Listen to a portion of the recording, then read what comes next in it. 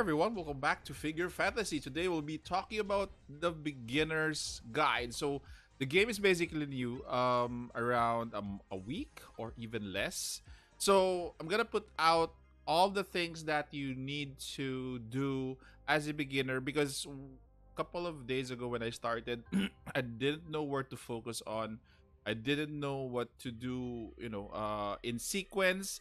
But now I'm gonna tell you guys more or less what is the ideal sequence that you should, focus on first.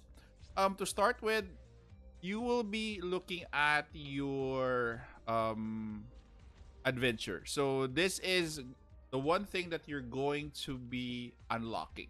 Because as you progress further in the adventure, which is this one, you're going to be opening a lot of content. So the last content that I haven't opened yet is 9-1. So I'm at 8-6. So again, you won't progress far if you won't unlock content. Okay, so that's one. Then let's take a look at your figures that you have. So I'm sure to start, you'll be starting with around one or two yellow ranked figures. I know it's actually difficult to find them or to start what do you call this, to start getting gems from the start, but you will have to use your figures that have been given to you by the game. They are actually decent until you could find high DPS figures that you need. So you need um high DPS such as this girl, which is Arola, and also Bazorwen. She is actually good as well. High DPS is needed to clear the stages, especially in the higher levels. And also you will need a dependable healer. So I started out using, I bet everybody will be starting out with Ume, Mizuno, but eventually I was lucky enough to pull her in one of the blinds, which is Zephyr. So again, roster construction is important because you will be dependent on them in clearing stages and also being able to be semi competitive in PvP as well. So how to do a good job in terms of what to do with your figures is first and foremost promote them. You will need copies of heroes for you to promote. So as you can see here, copies. The highest level that I've seen is actually red or pink. I don't know why, but it's pink. But this is the highest level. Then from there, you'll be gaining stars for your pink. An example is this girl, Rico. So she is 2-star already at pink. So that is actually the hierarchy going up. So again, going back to promote, you'll have to promote a lot of heroes in this game, especially your core ones. The other ones that you're going to be promoting are going to be just fodder, or they're just going to be pawns to be sacrificed for the promotion of other units. Like let's see. Let's do this. Okay, so as you promote other heroes, some of them you might be able to use in your main heroes. Like for example, what I did to promote, as you can see here, you can use her to promote the others. Let's exit from this first. Exit. As you can see, I'm in red. Then you can use her. She's one of the lower characters, but when she reaches red or pink, you can actually use her as level up material or promotion material. But again, this does not apply to, I'm not sure why this does not apply to all of the lower tiered heroes. So again, promotion is one of the biggest ones. The next would be to upgrade the level of your heroes. So upgrading requires you to be using this currency, which is your lucky coins. This is actually easy to farm in the game. There are a lot of sources for this, and we don't use this that much. The one that you're going to be farming is this one, the clover stickers, and also this one, the stamp. So again, clover stickers, you can actually get these babies in the final battle and also your idol rewards. Okay, please be worried that you'll have to unlock your final battle. Then for your sorry, this is your clover sticker. Forgot. But for your stamps, you're going to be getting the stamps in Nightmare, Final Battle, and Idol rewards as well. So that is where you're going to get them. You can actually look at this for your guides on where you can obtain them and go to them directly. So that is they're very farmable. It just takes time to upgrade and to farm these materials. And also, what is important here is these are the skills, and you have to unlock them. Unlocking takes time because you need to go to the sacred tour and open the sacred tour. So as you can see, it's locked. So we'll go to the sacred tour. For you to be able to unlock your skills, all of the materials are in the sacred sorry, not in the sacred store, the sacred tour. Okay, so you have to for the sacred tour, you have to 3-star each stage for you to sweep it. Because if not, you're gonna have to play it again. So try to open this as far as you can. These stages are basically just hero placements, nowhere to place your heroes.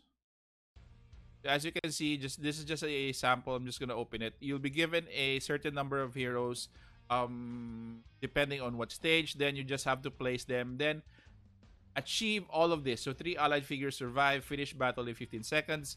So that is it. That is the only requirement. Once you 3-star this, then you can sweep the stage. But again, sometimes it's difficult to find the right placement for these heroes to be effective in the right combination.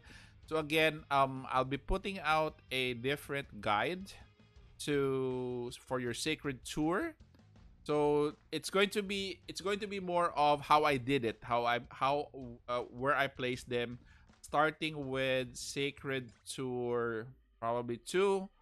Look forward to that within the week. So this one you really have to open, because if you don't, you won't be able to unlock the skills of your figures. Okay, next that we're going to talk about is going to be your gear. It's called parts here. So design letter is for your skills. Skills are very important because again, some of the heroes can be used when a certain skill pops out or is being leveled up. So again, you need to make sure that you level up your skills as frequent as possible, okay, or as many as possible across figures. Again, going back to your parts, so your parts, you have to upgrade them. Look for set bonuses like this one.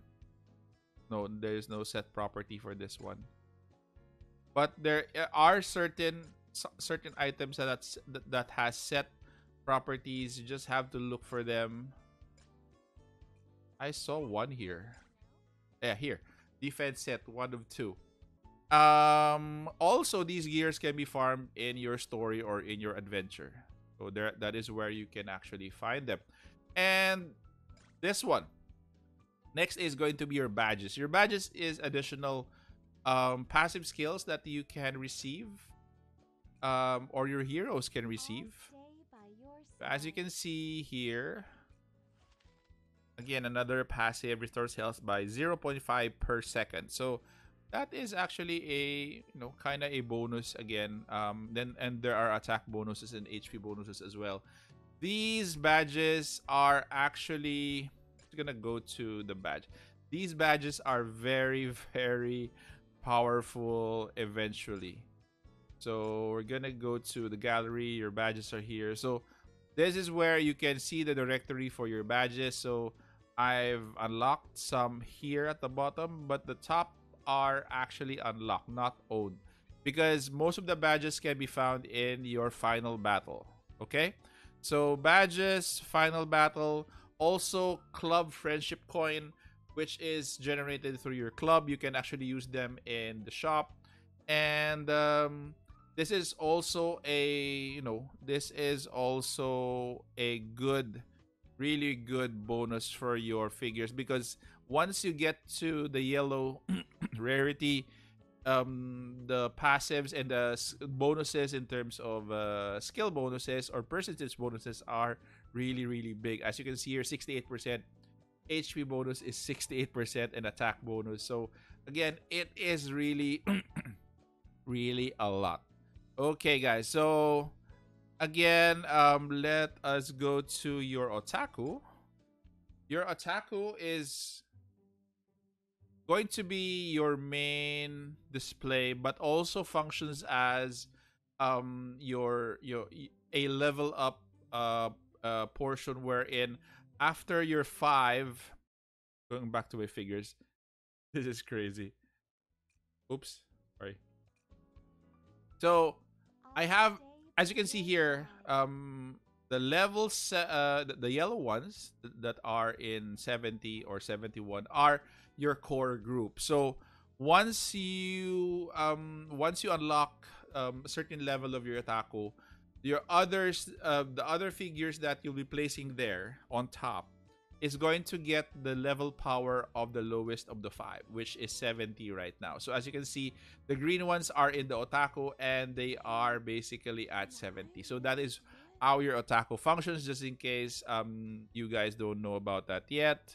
And also farm toolboxes to unlock your otaku. They are actually found in your nightmare and sacred tour. So you have to level this up to expand, to put shelves, to put more units, to put more figures. And that's it. Your taco is actually just a display moving forward. But again, crucial units should be placed here so that they get to be leveled up. By the way, your skills don't level up together with your figures that you put here. Skills still have to be leveled up separately. A couple of last tips, guys. So those are the key things that you should do to be able to level up, progress faster in the game. Don't hesitate to spend your diamonds here. You'll be generating a lot of diamonds in the game. Don't spend or hesitate to spend your diamonds for recruits, because you'll need really a lot of copies, either a lot of copies or a lot more figures to use, because you have certain stages that you'll need AoE, you'll need direct single target damage. So again, you'll need to farm for them. At this point, I don't think we have to worry and save up for diamonds, because we can really farm them. I'm actually going to put up a separate video on how or where to farm your diamonds. But again, as of now, spend them, pull, and so want to make sure you know where to pull. So the full blind box. Usually, sometimes we get tokens for this one. So if we have the super blind box, I usually spend them, and after that, if I have diamonds, I spend on this one. So this is where I get my figures. And farm gems, again, as much as possible, as many as possible on the stages you encounter. And also do side events, guys. These also generate you a lot of resources, like this one and this one. So do them on a daily basis. And also check out the store. The store has very good deals like these. So you're gonna need them to buy them. The fully store up to here is good. The rest, otaku store, the board game store is also good, where you could find additional characters, or you could find shards for additional units that you need, or figures. Club store, again, this is where you can generate currency from your club with friends.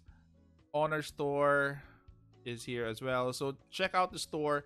Also, there is really an incentive to make sure that you have a lot of heroes, because don't limit your heroes to 5. You need to grow your team, especially here in Azazel, because for Azazel, you'll be needing all 9. So again, this stage needs to have a lot of heroes, So again, you better start recruiting. Don't hesitate to recruit again, because this is going to be, eventually you'll have your core, but don't be afraid to spend your diamonds, because again, you'll be needing them definitely. Because for this stage, as a Zell, you'll be getting this, the badges, getting also this, the friendship coin currency, and these are very vital in your progress moving forward. So I hope I've helped you guys in this beginner guide. If you have any questions, please put them in the comment section below. Okay, guys, so that's it. So again, please do check your idle rewards from time to time, because again, it's also crucial in your level up of your figures. And been really enjoying this game and hope you enjoy it too. So for those who haven't subscribed yet, please do consider subscribing, because this really helps my channel a lot. And don't forget to click that bell icon and put a like to this video. Thank you guys. Stay safe. Take care. This is the Warden, and I'm out of here.